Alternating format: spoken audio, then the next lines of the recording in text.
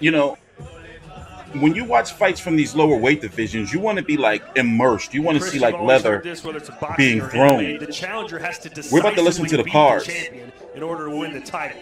Do you feel that Buitrago has a chance at that here?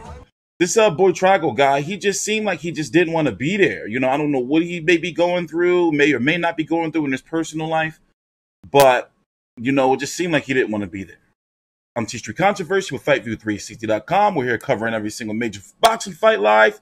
This is for the WBO 108-pound title being defended by Elwin Soto, who, if you remember, knocked out Angel Acosta. What was that, 2019 or 2018? I forgot. I covered that fight here on the channel. COVID got the timeline all messed up. But him, I'm not a fan of his style. As I said, for them lower weight classes, put it this way, I'm all for the sweet science. I love the sweet science. But for them lower weight classes, and when you're trying to put on the show, it's like, bro, and it seems as though he could have. Let's listen in. Judge Fernando Villarreal scores at 119-109. Pat Russell, 117-111. Zach Young, 115-113. All for your winner by unanimous decision. He is still the WBO Junior Flyweight Champion of the World, La Pulga, Elwin Soto. It's box wreck. That's what's been slowing my shit down. That Elwin Soto won that fight, but 119-109 gets Yeah, I don't agree with that. Gets lost. That was not always one-sided fight as that judge scored it. I mean, maybe they were looking at the 117, 111 was even bad. I mean, the only one I can actually agree with is 115, 113, but it goes back to what we were saying. Who was coming forward? Who looked? I don't know. Trying to push the fight. Hold on. More very close competitive fight. It wasn't no highlights. I got to be honest with you. Chopping right hand by Buitrago. It wasn't no highlights. Soto coming forward. The best punch he threw was that 45-degree punch. Counter shots right there by Soto coming in, digging to the body.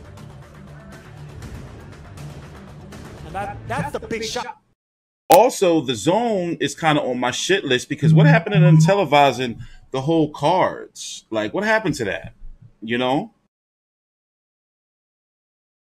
Like the Lamont Roach fight. The damn, I've been practicing how to say his name and I didn't forgot how to say it. Malakuziev. Like, what happened to what happened to them televising the whole card? By the way, here's the punch stats. It don't look like this motherfucker threw no 800 punches, bro. Like, really? We see the CompuBox statistics. Where them 800 punches come from? More, and we talked earlier about the defense of Soto, who was blocking and parrying a Where lot did they of come those from? punches from the Nicaraguan. I mean, it just goes. So when it comes to the 108-pound division, just like I was talking about in the previous video, here in the States, we don't get a lot of access, even though we do have the zone. We do have ESPN Plus that's been a godsend in regards to providing us access to international fights. Still, we don't get enough access to these international fights of these lower weight classes, like the light flyweight division. For example, now he's fighting soon, the WBA Super World Champion. I saw him on the list somewhere. Hiroto Kayaguchi. Have I covered him before? He looks so fucking familiar. He's fighting November the 3rd. Since I'm covering this fight, I'm going to try to find that fight and try to cover it for you. That's like a Tuesday morning or something like that. By the way, here's the zone schedule. Pause it if you have to. That's Joshua Pulev down at the bottom. I like it. I don't like that Daniel Jacobs, Gabriel Rosado. I mean, I don't know. But let's stay on topic. Felix Alvarado, where do I know him from? Another Nicaraguan fighter, 35-2 with what's that? 30 KOs. When the last time he fought? He hasn't fought during COVID. He hasn't fought since May of 2019. And he is the IBF champion. And then WBC champion, Kenshiro Taraji,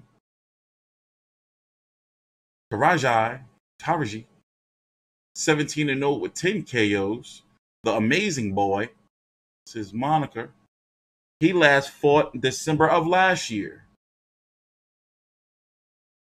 A couple days before Christmas.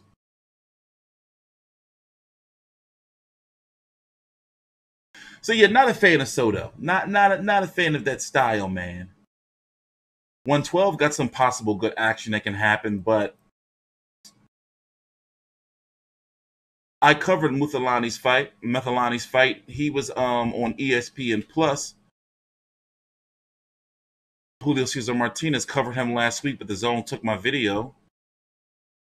I could have got it back, but I didn't. These motherfuckers right here was arguing all night. But anyway, let me get up out of here. Get ready for the main event. I'm TstreeT Controversy with FightView360.com.